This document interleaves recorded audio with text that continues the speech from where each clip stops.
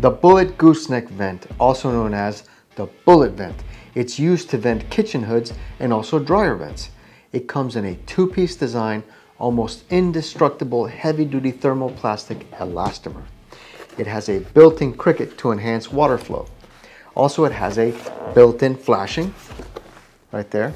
And also, it has a mesh screen where you can remove it when it's used as a dryer vent. This is the removable piece right here. And it also has a flap on the inside, which you can hear it. I can't show you because there's not enough light to show you.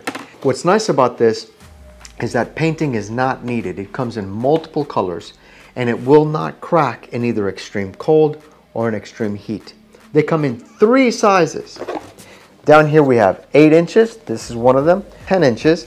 Now both the 8 and the 10 inch are gonna be 9 inches tall. And they're gonna come in black, brown, gray, weatherwood, and white. The one that is 9 inches this way, it's actually gonna be 12.5 inches tall, and it's used for tile roofs.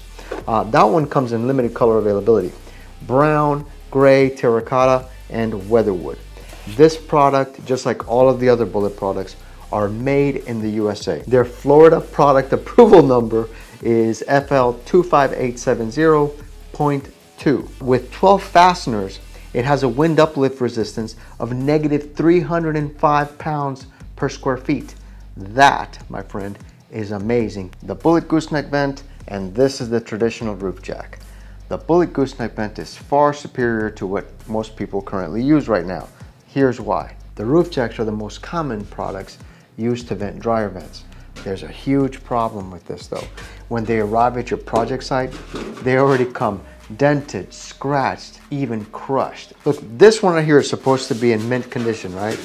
But you can't get away from it. They're made out of metal. You're gonna have scratches here. I hope you can zoom in a little bit. You can see here, there's several dents.